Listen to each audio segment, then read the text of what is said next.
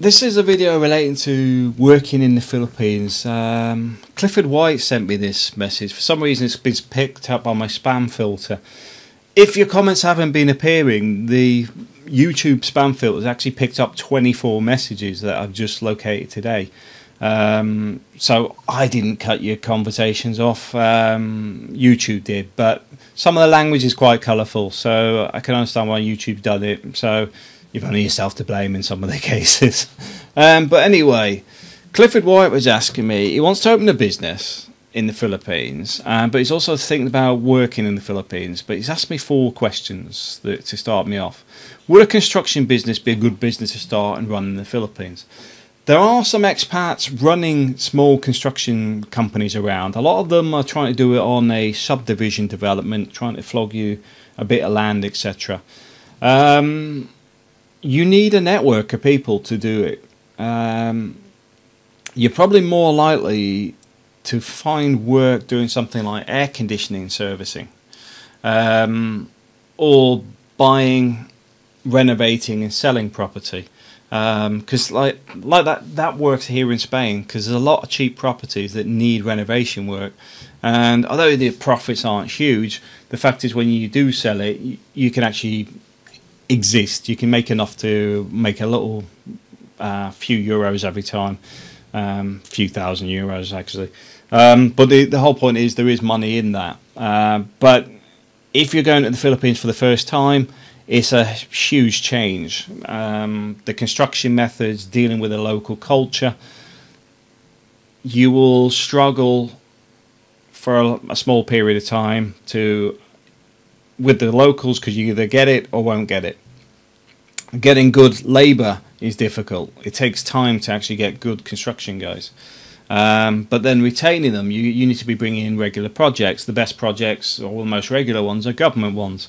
But then you've got the payment delays and stuff. So personally, I wouldn't go into a construction business in the Philippines. Not unless I had money coming in from other sources to the point I could manage to run a construction firm for zero, no profit. So all the materials, everything is already there, it's paid for, the project, and then when I get paid, I would do it that way. Because you do a construction job for the local mayor or something, you could be 3-4 months before you see 1 centavo off them. So it's not what I would recommend. Do you think to be able to get a job that can pay you enough to live for a year in the Philippines? For a lot of expats, they wouldn't earn enough to be comfortable. For several expats, there is ways to make money. Call centres use expats. There is several expats that I know existing on call centre work. They're making maybe 20,000 pesos a month. So it is possible, but they also have the gift of the gab. They're selling quite well. They could make more money themselves, but they're in that scenario where they don't have enough money to start a call centre. So they need to work for somebody else because they've got bills to pay. But the answer is there is jobs there, but you do need to have a correct work visa. You do have to, finding the jobs ain't easy, but it is possible. I wouldn't rely on it. I'd be more a case of I've got money in the bank and I go there and I find a job, then I'm happy. But if I don't find the job, I've got money in the bank. Your question 3 is the same thing. What jobs are easy to find? It's mainly call centre stuff. Beyond that, it's very, very limited because Filipinos do it cheaper. Where do you think the best place to start in the Philippines is? Cebu is a good central hub because it's in the middle of the Visayas. So you can go north to Luzon, south to Mindanao, and then you've got everything in between. Job prospects in Cebu are fairly limited as well, though. But it depends if you're doing it for travelling. If you're travelling, I would say start at Cebu and then travel around, because you can go to Bohol in a couple of hours.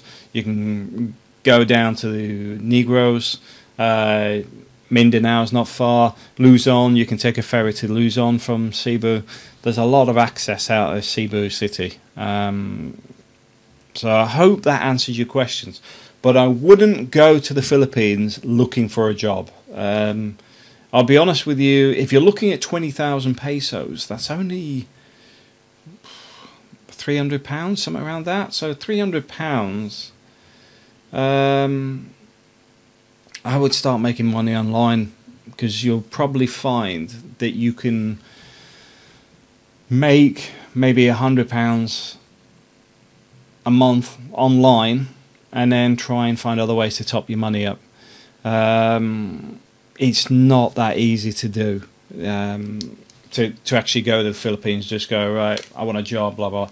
It's not that easy. Most of the expats I know spent months grooming, or should we say, kissing the butt of other expats until they got a job out of them. Going to all the things like the football matches, the rugby matches, and everything in between, looking for expats that have got vacancies, befriending them, becoming their best buddy in the hope that they will give them a job. Jobs aren't easy to come by. So I'd have a long, hard think, because I wouldn't rely on making an income in the Philippines. It's just too risky. Alright, thanks for watching.